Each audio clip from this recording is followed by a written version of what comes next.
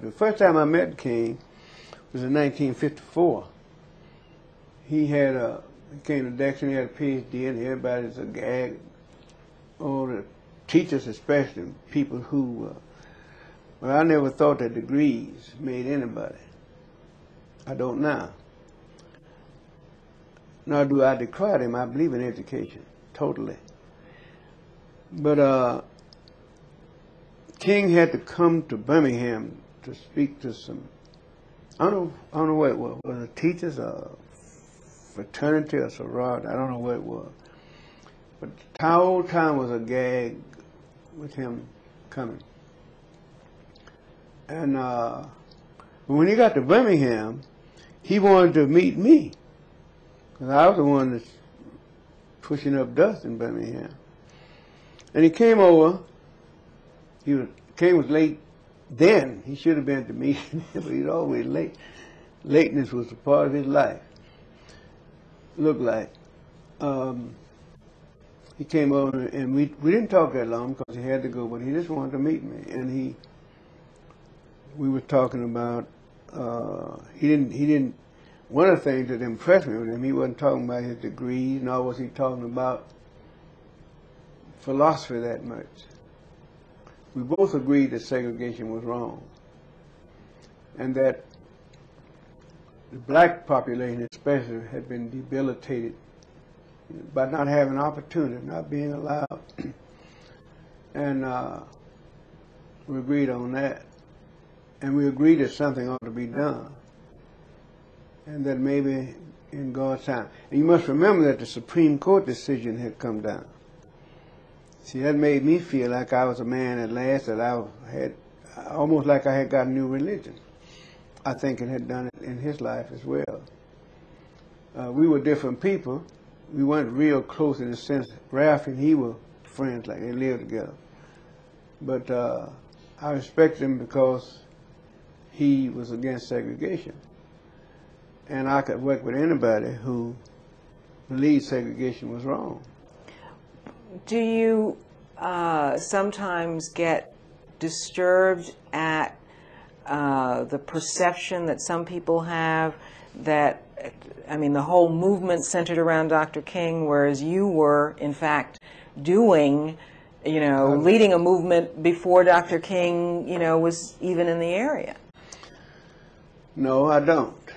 I'm never envious of what other people have or get or positions.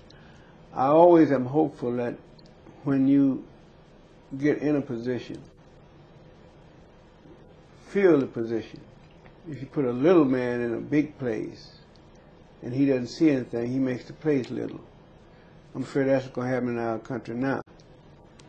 But you can put and everybody, most people seek to be big, but bigness to me involves service, fairness, doing what you ought to do, whether or not other people do what they're supposed to do. Before you got here today, I was called by one of my co-workers, been working in the Southern Organizing Committee, and I was telling her that you're being the leader of this. You can't deal with the skirmishes between people. There's always going to be skirmishes. Everything starts off around something good. Don't you know everybody prays over any organization you find? If it's a spitting committee, you need God dedicate this that we might spit right or that we might walk right.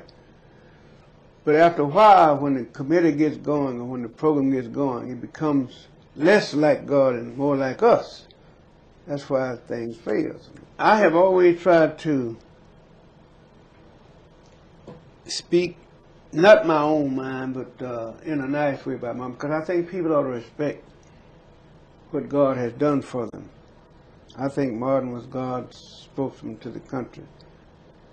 His task was not mine. I'm a battlefield type general. I lead troops to battle. When Martin had to be pushed, he was very slow.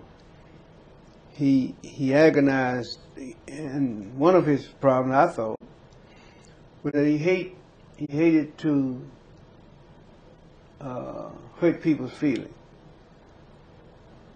Now, my mother didn't mind hurting my feelings. You know what I'm talking about. I always explained. And that helped me. And I think sometimes his problems were that. And I'll give you an instance. Well, there are several, but this one I think is good. We were in Selma, Alabama, inspiring the people to come to the courthouse, you know. When C.T. Vivian was struck by Jim Clark, and they were beating heck out of the young people there, you know. And Martin was in Montgomery. And Bevel, who is brilliant in this with kids, the federal judge said that if you come to get in line, you're going to have to go way back to the end line tomorrow. Might be hundreds of people there. And Bevel, which he was right, I guess, in one way. Hell, I don't need no federal judge to tell me my right. Blah, blah, blah, blah, blah. We don't, but that was a victory then, you see. Mm-hmm.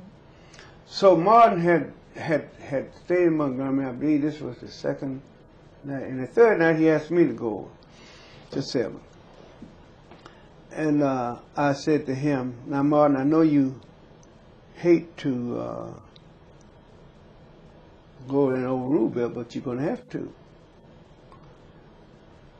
Well, I said, no, I'm telling you. I said, now, I'll go, but I will tell him you'll be there tomorrow night. So he had to be pushed. And some of the letters I wrote him earlier, they have them. I was writing that good speeches don't make good action. But I think he grew into what he had to do. I still believe if Martin and Ralph had come back to Birmingham, we could have helped to solve the problem of integration by getting everybody registered for school so people would grow up together. White flight would see everybody can't buy a mortgage, you know, get a mortgage.